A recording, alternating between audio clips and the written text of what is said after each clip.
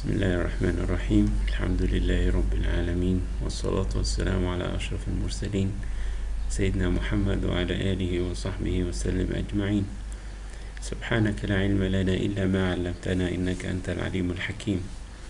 اللهم علمنا ما ينفعنا وانفعنا بما علمتنا يا كريم. Dear colleagues, this is the second part or the second talk of the infra-hyoid neck, and as you remember that we have divided the neck into two parts, the supra-hyoid part and the infra-hyoid part, and we have further divided the infra-hyoid part into two subdivisions. We have dealt with the first division, and now we are talking about the second one, which will deal with imaging of the cervical lymph nodes as well as the thyroid and parathyroid pathology. Then you remember that in the CT scan of the neck, we usually include the area to be scanned, and we align the scanning plane as much as we can perpendicular to the laryngeal ventricle, and we proceed from up down every 2 millimeter scan intervals. We need to inject the contrast media in many times, and the 2D reconstructed images in the sagittal and the coronal plane are valuable for the diagnosis, and sometimes we may use the bone window if there is a suspicion of bone pathology in the cervical spine or cartilage pathology in the laryngeal cartilages. Considering the MR imaging, we use the dedicated surface coil, and we follow the protocol having T1 and T2 weighted images, and also we may have coronal and sagittal planes. It's important to remember that whenever we are going to inject contrast media, we need to have a fat suppressed images before and after injection of contrast. Also, sometimes we may use the facility of MR angiography to show the flow within the vessels. This is the anatomic divisions of the neck. And you remember the supra-hyoid neck, we have dealt with the anatomy and pathology of the tongue and mouth floor. Then we discussed the issue of salivary gland lesions, and the paropharyngeal space is discussed as a separate entity. And infra-hyoid neck, we have discussed the cystic lesions of the neck, the vascular pathology, and the laryngeal imaging in the first part of this infra-hyoid neck. And now we will deal with the neck lymphadenopathy as well as the thyroid and parathyroid pathology, inshallah. Considering the lymph nodes of the neck, we have many anatomic divisions or groups, but this is a reliable descriptive way to assess the lymph nodes in the neck. We consider the submental group of lymph nodes as the group 1, and group 2 are the lymph nodes located around the submandibular salivary glands. Then we have the upper and lower deep cervical lymph nodes or the internal jugular, which are located deep to the sternomastoid muscle. The landmark between upper and lower groups is the hyoid bone. Then we have the spinal accessory or the posterior group of neck lymph nodes, and finally we have the supraclavicular nodes.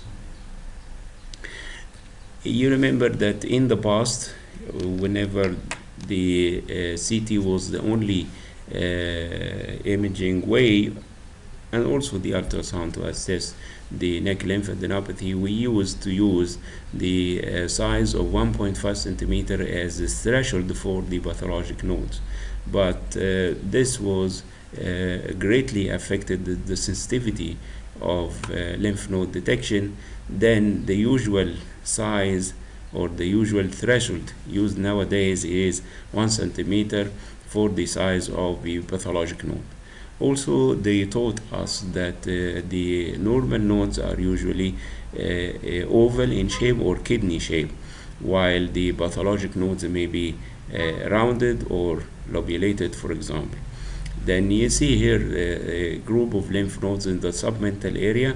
This is the submandibular salivary gland on both sides, and you may see some of the nodes deep to the sternomastoid muscle at the level of the hyoid bone, meaning that they are in the upper group lymph nodes. Then we know that the differential diagnosis of nodes lies between inflammatory and the neoplastic, and sometimes you may get lymph node hyperplasia, such as in Kesselman disease, for example. But it's very important to have the clinical findings of the patient, and they help you for the differential diagnosis, and to look carefully in the images, searching for a primary lesion which may lead to metastasis in the visualized groups of lymph nodes. In this case, the asterisk show an enhancing mass, and this mass is a neoplastic lesion affecting the lower lip, and here you can see bilateral necrotic nodes, especially on the right side. They are large, and this is the usual appearance of metastatic nodes. They have a necrotic center and a peripheral enhancing margin. Then an oral cavity carcinoma like this one, which affects the floor of the mouth on the left side, and you can see an ipsilateral node deep to the sternomastoid showing a necrotic center and a peripheral enhancement denoting lymph node metastasis. But in this case of a child 5 years old, she had a mass which is related to the angle of the mandible anterior to the submandibular salivary gland, and the mass has a necrotic center. And what's very important here is to look to the stranding of the subcutaneous fat. And this, in my opinion, is considered one of the pathognomonic signs that you are dealing with an inflammatory lesion, especially whenever it is subcutaneous in location like the parotid gland and the submandibular salivary gland as well. This is an inflammatory node, and you can confirm this by the clinical data, which will show some signs of inflammation at this particular swelling. Then in Egypt, there are many cases of TB affecting different parts of the body, and this is the usual appearance of tuberculous lymph nodes in the neck. And the nodes are small, they are adherent to each other, they have a caseating necrotic center and a peripherally enhancing margin. In the acute phase of TB lymphadenopathy, you may get homogeneous enhancement of the affected nodes. In the subacute phase, you got central areas of breakdown, and after healing or in the chronic phase, you got nodal calcification. Then bilateral tuberculous lymphadenopathy, this in almost a pathognomonic appearance for tuberculous lymph nodes in the neck, as well as anywhere like the mediastinum and mesentery, for example. Then in this case, you see a lesion which is marginally enhanced with central necrotic part, and this lesion is located at the anatomic site of a known lymph node group. Then you should consider it is of lymph node origin, and this was proved to be a biogenic lymphadenitis with an abscess formation in the upper deep cervical lymph node. Then infectious mononucleosis is one also of the viral infections which lead to enlargement of the lymph nodes, and the nodes are usually of homogeneous CT density. They do not contain necrotic center, and in this particular appearance they may simulate the sarcoid nodes or the other viral infection nodes, and the Kesselman disease, which represents the nodal hyperplasia. In patients with AIDS or those who are immune compromised, you may get cervical lymphadenopathy and also enlargement of the lymphoid tissue in the neck, particularly the adenoids. And you get also, you remember, in the parotid gland, multiple lymphoepithelial cysts, which are spreaded in the parotid glands in patients known to have HIV positive. Then the presence of cervical lymph nodes in an AIDS patient may represent the reactive nodes, and maybe the sequelae or an indication of the presence of lymphoma. Usually we used to look at the calcified nodes as if they are post-inflammatory, but you should remember that some of the neoplastic nodes may contain calcium. The most common inflammatory lesions which show nodal calcification are the TB and sarcoid, but pneumoconiosis may show calcified lymph nodes, the amyloid, the scleroderma, other granuliomas other than TB and sarcoid, and also the Castleman disease. But neoplastic nodes which may show calcium are those coming from the medullary thyroid carcinoma, which is known to give metastatic nodes containing calcium, and the pulmonary metastasis containing calcium. Also, the prostate and the colon, especially the mucinous adenocarcinoma of the colon, give calcified metastasis. In cases of lymphoma and metastatic nodes after treatment, they may show some calcification, which may indicate a process of healing. Then our policy for assessment of cervical lymph nodes is to look in the clinical findings and to look in the imaging. In the clinical findings, if there is a non-primary malignancy, then you should consider metastasis. If the patient is known to have lymphoma, then you consider lymphoma. If the patient is known to have sarcoid, then you consider sarcoidosis. But in the imaging, if you look in the scans and you see a primary, like nasopharyngeal cancer, laryngeal cancer, then you consider the nodes as deposits. If you see bulky, homogeneously enhanced nodes that are amalgamated, you think of lymphoma. If you see nodal calcification, and you think of the inflammatory lesions, although you know that some of the malignant conditions may show nodal calcification. And if you see nodes with necrotic center, they consider the two possibilities, inflammatory nodes and metastatic nodes.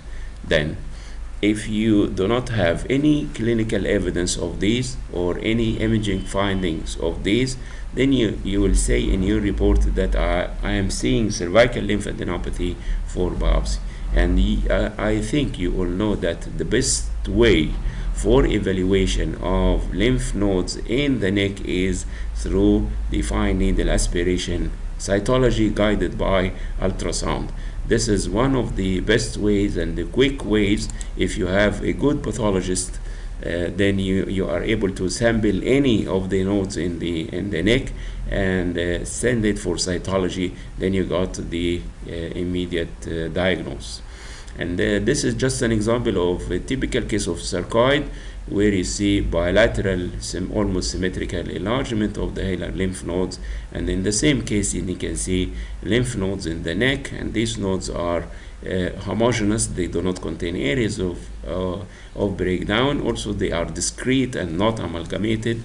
And these are the descriptive terms of sarcoid lymphadenopathy. And here, the nodes are more bulky. They are also discrete, but they are bulky and they are homogeneously enhanced, no areas of calcification or breakdown, anything of lymphoma. Then in this patient with oral carcinoma, you see this is a metastatic node and this is another nodal metastasis, and this is the normal submandibular salivary gland on both sides. Nodal deposits may have usually have necrotic center like this. In this patient with a non-esophageal cancer, and you see two necrotic lymph nodes in the neck, and this feature, as written here, are uncommon for lymphomatous lymphadenopathy. And this is a common appearance of necrotic nodes that are affected by TB. And you see that the smaller nodes are homogeneously enhanced, and larger nodes may have a necrotic center and a peripherally enhancing margin. And some of the nodes, whenever it's infected, it will form an abscess, and here you see a multilocular abscess in one of the lymph nodes in the upper deep cervical group of lymph nodes. You can appreciate the stranding of the related fat planes and the edematous changes in the wall of the pharynx as well. Then, if you see lymph nodes without imaging criteria suggestive of a specific disease or clinical data leading to a specific diagnosis, then you would say that I am dealing with cervical lymphadenopathy. This is the submental group, submandibular group, upper deep cervical group, then cervical lymphadenopathy for biopsy. And you know that the best way is through ultrasound, fine needle aspiration cytology. Then we came to the thyroid gland, and we will have some of the anatomic details. Then we mentioned something about the congenital ectopic thyroid, then thyroiditis, and we have the biogenic thyroiditis, the Hashimoto and radial thyroiditis, then thyroid cysts and goiter, thyroid cancer, lymphoma, and metastasis. Then you know that the thyroid gland is conical in shape, but the apex is almost at the middle of the thyroid cartilage, and the base is almost at the fifth or the sixth tracheal rings. The measurements of the thyroid gland is 5 cm long, 3 cm width, and 2 cm thick. The blood supply for the superior part is derived from the thyroid artery of the external carotid artery, and the inferior part, the inferior thyroid artery comes from the thyrocervical trunk from the subclavian artery.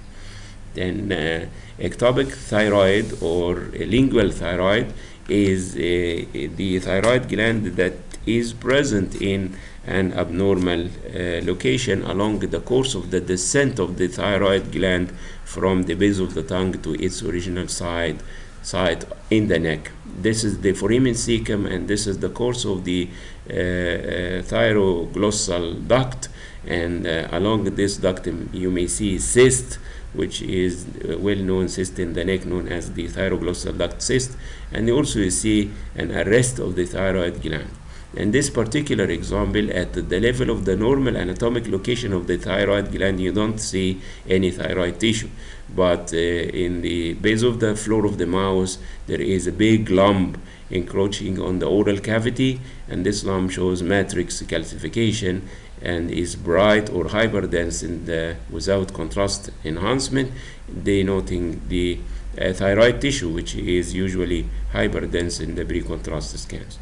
Then these are two different examples for an ectopic thyroid gland or lingual thyroid at the base of the mouth floor encroaching on the oral cavity, and this is the thyroid scan where you see uptake near the floor of the mouth without uptake in the lower part of the neck. This lingual thyroid may be the only functioning thyroid tissue in about 70% of the cases. The same lesions occurring in the thyroid gland can occur in the lingual thyroid, especially this type of papillary carcinoma, which is the most common type of malignancy in the thyroid gland. And this is the appearance of a lingual thyroid, and the CT scan of the same case showing the mass related to the mouth floor encroaching on the oral cavity. Then we came to the inflammatory lesions, and I should say here that most of the thyroid lesions give no specific imaging findings except for the goiter. But we usually use the combination of the clinical data, the imaging finding, and the fine needle aspiration cytology guided by ultrasound to reach the final diagnosis in many of these cases. An acute infection of the thyroid may be the sequelae of a staphylococcal infection or hemolyticus or other types of bacteria, including also sometimes some types of fungi and specific organisms like TB. In some cases, maybe the sequelae of trauma or irradiation, and the imaging findings are usually non-specific. You remember, or you should remember, that the thyroid is normally very resistant to infection. And you know that iodine, which is one of the major disinfectants, is highly concentrated in the thyroid gland.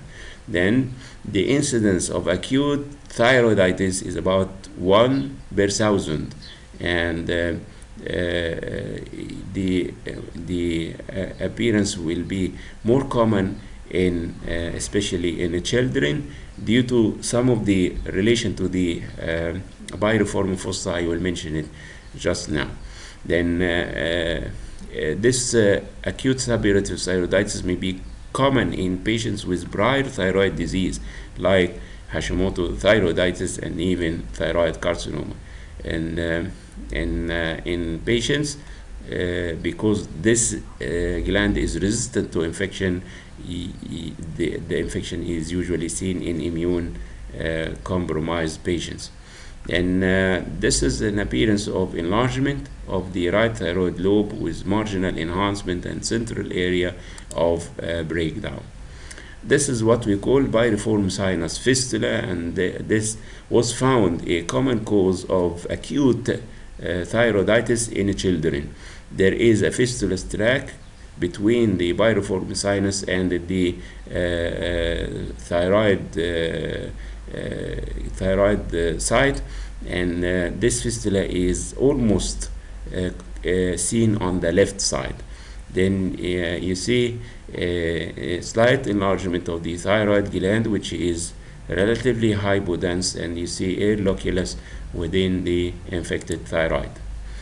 So if you see a lesion like this in the thyroid gland, in absence of clinical data, you cannot say that this is acute suppurative thyroiditis.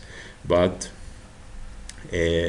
if you have some clinical data and you examine the patient and you find some signs of inflammation, then you may suspect this, and you put a needle to have an aspiration sample for analysis, and then you will reach the diagnosis.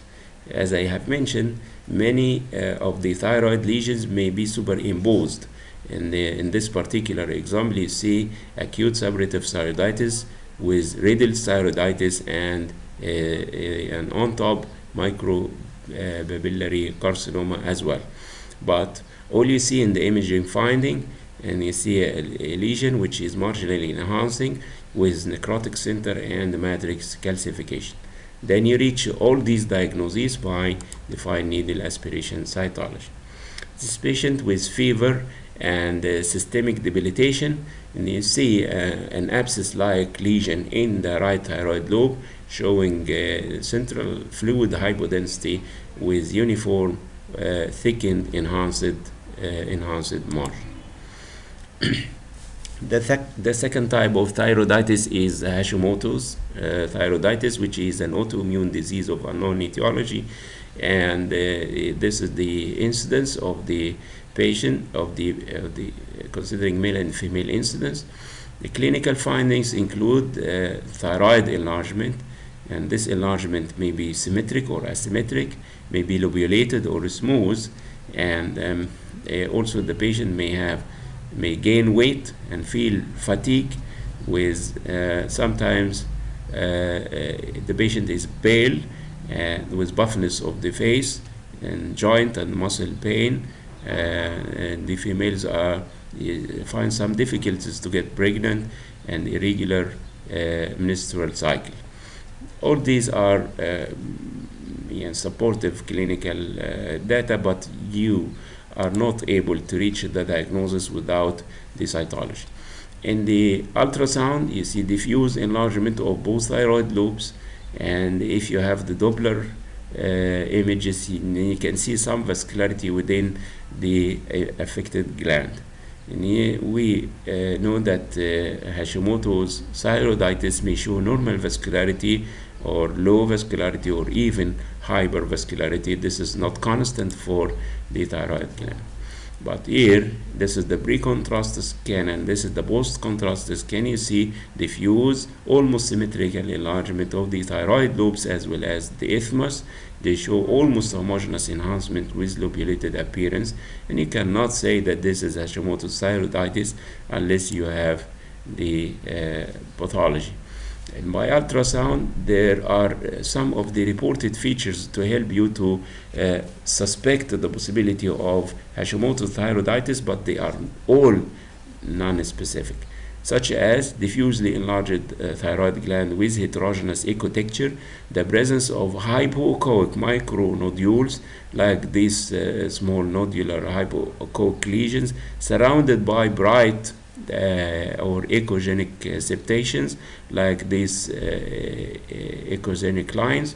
Then as I have mentioned, the Doppler may show the normal flow or decreased flow or maybe sometimes a hypervascularity. With this kind of thyroiditis, you may find some of the reactive cervical lymph nodes that are present. Then this lesion is one of the risk factors for the papillary thyroid carcinoma.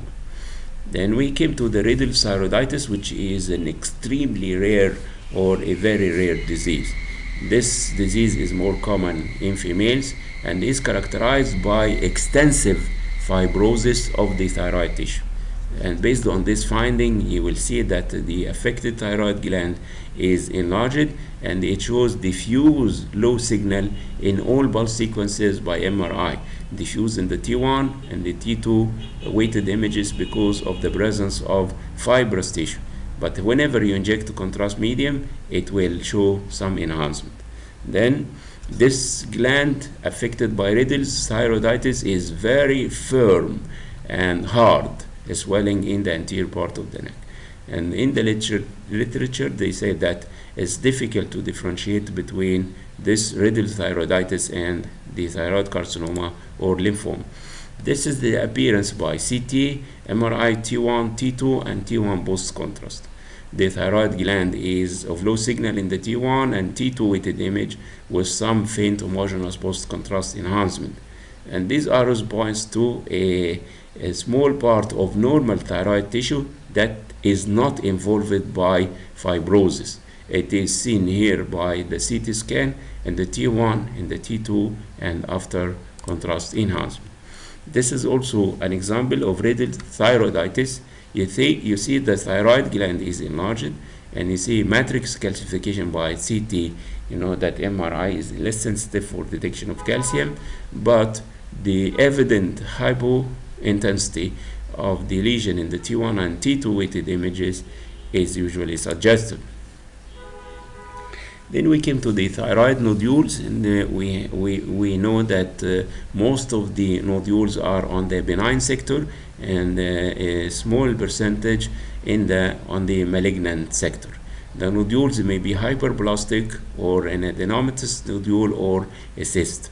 Then we'll discuss first the thyroid cysts, which are common, and in many cases they represent about 20% of the thyroid nodules, and they usually considered to be degeneration, the sequelae of degeneration in adenomatous nodules. Then whenever you have imaging by ultrasound, CT or MRI, and you can see a cyst which is filled with fluid related to the thyroid gland. Then this system usually show hypodense fluid contents unless it bleeds. Then you got a hemorrhage inside the cyst with increased density of the cyst contents. And in every case, you should have to aspirate this cyst by ultrasound guided to ensure that the cyst contains thyroid cells, meaning that it is of thyroid origin, and to exclude the presence of malignant cells. And then this is the appearance of hemorrhagic thyroid cyst. You see a big cystic lesion of relative hyperdensity in the region of the right thyroid lobe, secondary to hemorrhage. And if you see a cyst with a solid component, then you think of malignancy. But here in the thyroid gland, if the solid component is more than 50% of the cyst size, then the risk of malignancy is about 20%. But if the solid component is smaller than that, then the risk of malignancy is about 5%. And this is a benign thyroid cyst. You see a cystic lesion related to the right thyroid lobe with some internal septations and maybe a solid component, but the aspiration cytology showed no evidence of malignant cells. And this is also a big cyst in the right thyroid lobe, and you can see the claw sign, which is similar to the claw sign of the renal cyst. That means that there is extension of the enhancing thyroid tissue along the wall of the cyst, denoting it is of thyroid origin. And aspiration of this cyst revealed brown fluid, meaning that there is some hemorrhage in this cyst, but the cyst usually refill again. And this is the sequelae of aspiration of most of the benign cysts. They usually recur after aspiration. Hydatid cyst can occur also in the thyroid gland. It may show the classic features of hydatid, like the presence of daughter cyst, the presence of floating shadows, or the presence of mural calcification. And this cyst, without any diagnostic features of hydatid, was seen in a patient that has also other cysts in the liver, in the kidney, and in the lung, and also in the anterior abdominal wall. Then the indirect hemagglutination test was positive for echinococcal disease, and this is the follow-up after receiving treatment, showing the decrease in the size with crumbled endocyst within the cyst itself. Then you know that I have mentioned that the thyroid nodules are on the benign sector in 95% of the cases, and on the malignant sector in about 5% of the cases. And if you see a nodule like this in the thyroid lobe, then you would say that they may represent a cyst in the thyroid, or an adenoma, or focal thyroiditis, or even carcinoma. Then you have to verify the nature of this nodule by having a fine needle aspiration cytology guided by ultrasound. And in a single nodule, the incidence of malignancy is about 15%, while the incidence of malignancy in multiple nodules is less. It is in the range of 6%. And this is a nodule in the right thyroid lobe, showing a solid component and the cystic component. And whenever it was biopsied, the histopathology result was clusters of benign follicular cysts and no evidence of malignancy. And you remember from the chest lectures that one of the common superior mediastinal masses is the goiter, or retrosternal extension of the thyroid goiter. Then you know that we may consider that the only lesion which displaces the trachea is of thyroid origin. And there is a lesion here, and it's above the level of the aortic arch. You cannot see the superior margin of the lesion, denoting it is coming from the neck. And this is a retrosternal extension of the thyroid goiter. Goiter is a common pathology seen in about 3 to 5% of the population, commonly seen in females where it was old age. And the affected thyroid will show multiple variable sized nodules, and these nodules are maybe cystic and maybe solid, and they may show internal hemorrhage, and frequently they also show some calcification.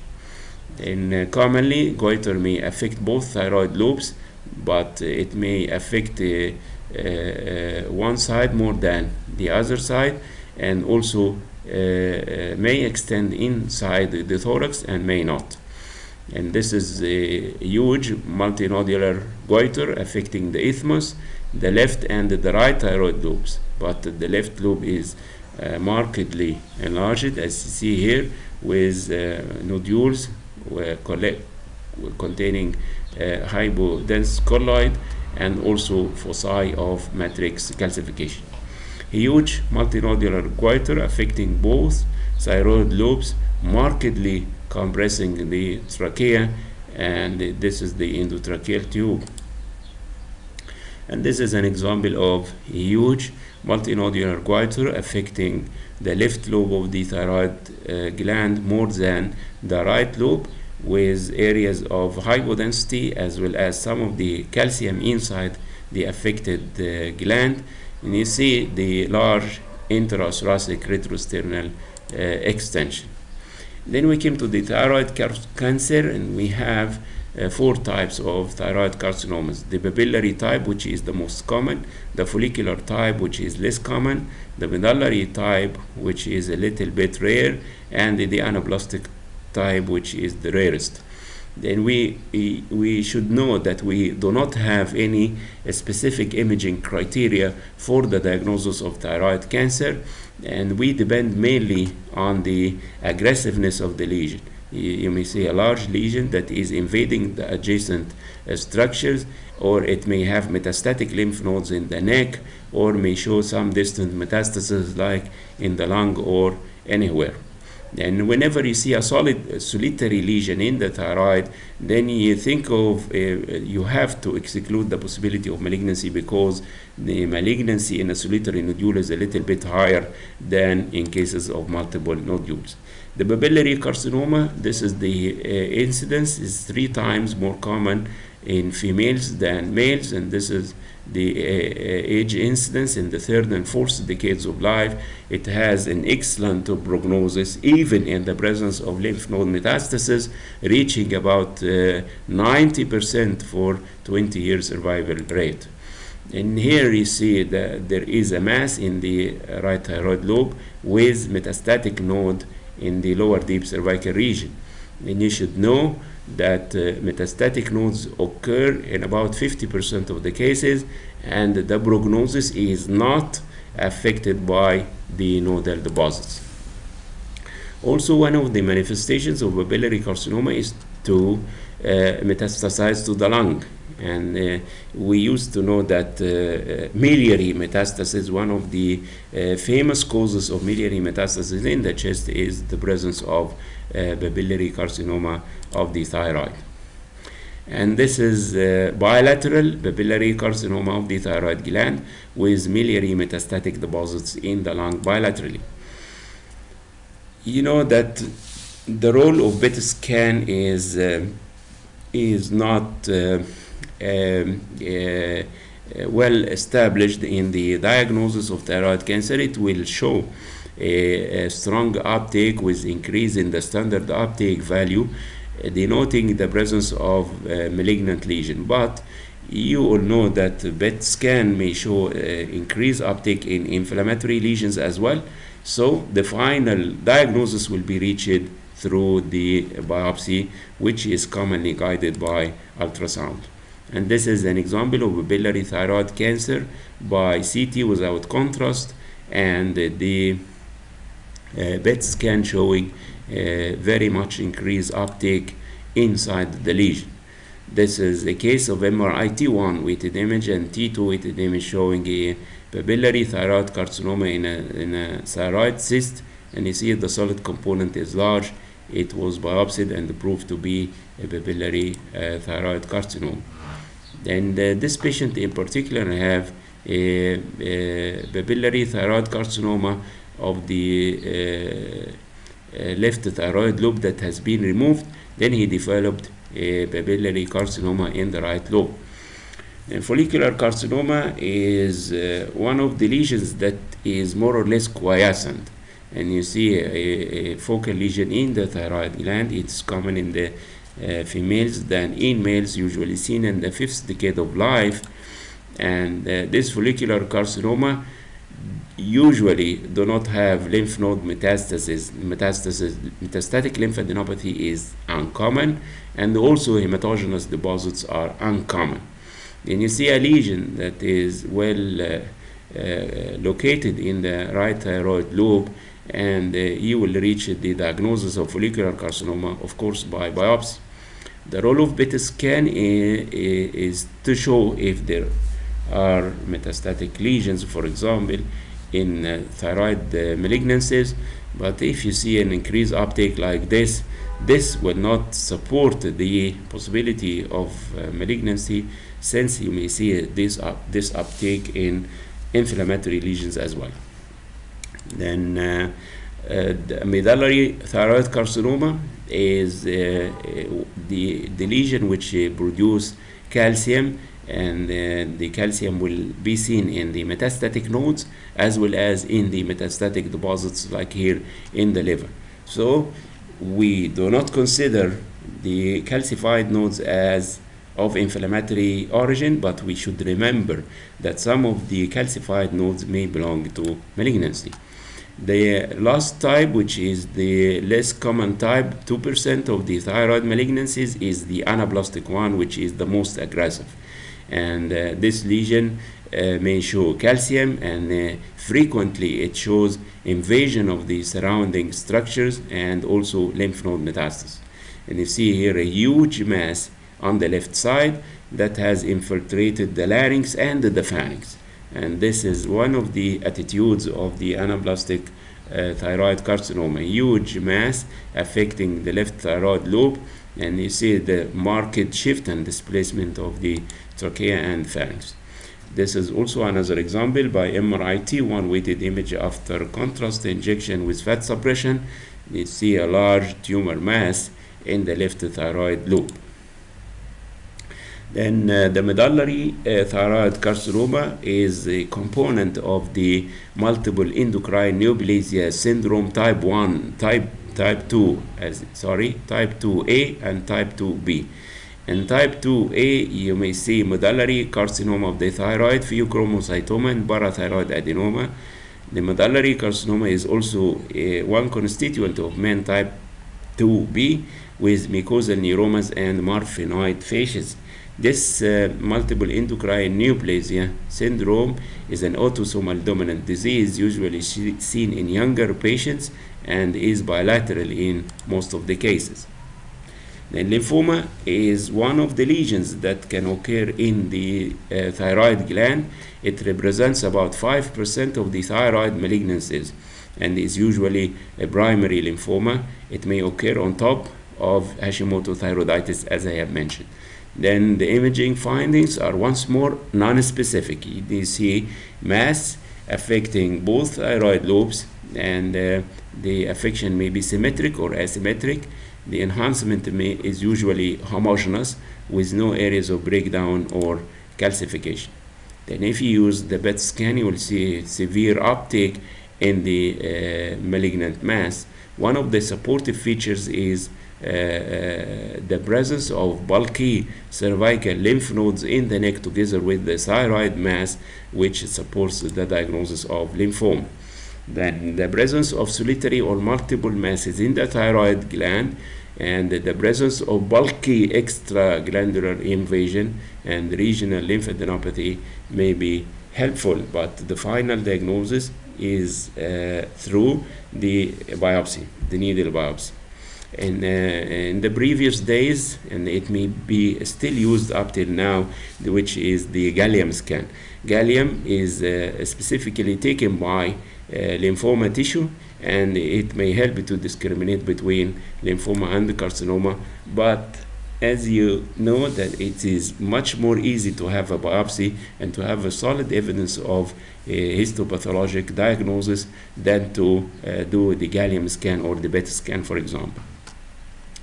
Then metastatic deposits may affect the thyroid gland, and they represent about 2% of thyroid malignancies. And of course, the imaging findings are not diagnostic, but you need the clinical data of a known primary malignancy. And this is a case of renal cell carcinoma metastasizing to the thyroid gland with a large mass invading the surroundings, as well as some of the metastatic nodes as well. Then this patient had a pancreatic adenocarcinoma with a large cystic or partly cystic metastatic deposit in the right thyroid lobe. This is the normal left thyroid lobe. In this case, the patient had a gastric adenocarcinoma that has a metastatic deposit in the right thyroid lobe. Finally, we came to the issue of the parathyroid glands, and you know that there are normally two pairs of the parathyroid glands related to the posterior aspect of the thyroid. The upper parathyroid glands are located posterior to the middle part of the thyroid gland. The lower parathyroid glands are usually located inferior to the lower thyroid ball or posterior to it. And you may know that up to 12 parathyroid glands may be present in a single subject. The normal measurements of the parathyroid gland are 6 by 4 by 2 millimeter, and it weighs about 40 to 60 milligrams. Then the parathyroid glands are considered endocrine glands, and they produce the parathormone, which controls the calcium metabolism. Then about 3 to 6% of the people may have less than 4 parathyroid glands, and about 6 to 12% of cases may have more than 4 parathyroid glands. This is the common location of the parathyroids, but ectopic parathyroid glands can occur in about 15 to 20% of the cases in the region between the carotid bifurcation and to the anterior mediastinum. Then the clinical presentation of patients with parathyroid adenoma include, of course, the presence of hyperparathyroidism, and this may result in osteoporosis, multiple renal stones, constipation, peptic ulceration, and the remaining features of hyperparathyroidism. Then the imaging findings of parathyroid adenoma as seen by ultrasound. Then you see a single, it's usually single, but maybe multiple, a single lesion which is relatively hypoechoic compared to the echogenicity of the adjacent thyroid tissue. This is the diagram showing the possible ectopic sites of the parathyroid glands. And you see up to the carotid bifurcation and in the superior mediastinum as well. Then parathyroid adenoma may degenerate to form a parathyroid cyst, which is not commonly seen in the clinical practice. The hyperparathyroidism, the incidence is about 1 to 2 per 1,000, and it is more common in females compared to males. The most common cause to produce or to result in hyperparathyroidism is the parathyroid adenoma, and also parathyroid hyperplasia, multiple adenomas in about 2% of the cases, and carcinoma, which is extremely rare in 1% of the cases. The parathyroid adenoma, its size is up to 1.5 centimeter in diameter. This is the commonly seen size, but the size may be larger than this and may reach a few centimeters.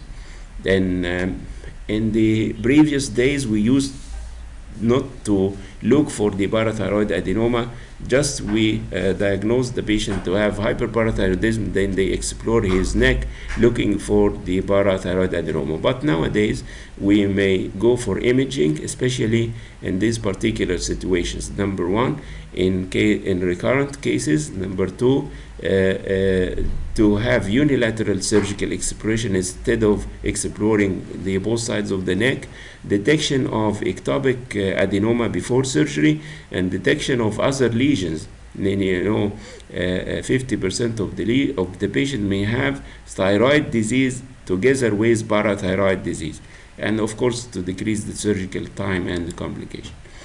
This is the usual appearance of the parathyroid adenoma by ultrasound, and the ultrasound is the initial way for imaging of the neck and to have sampling, to have samples from neck pathologists.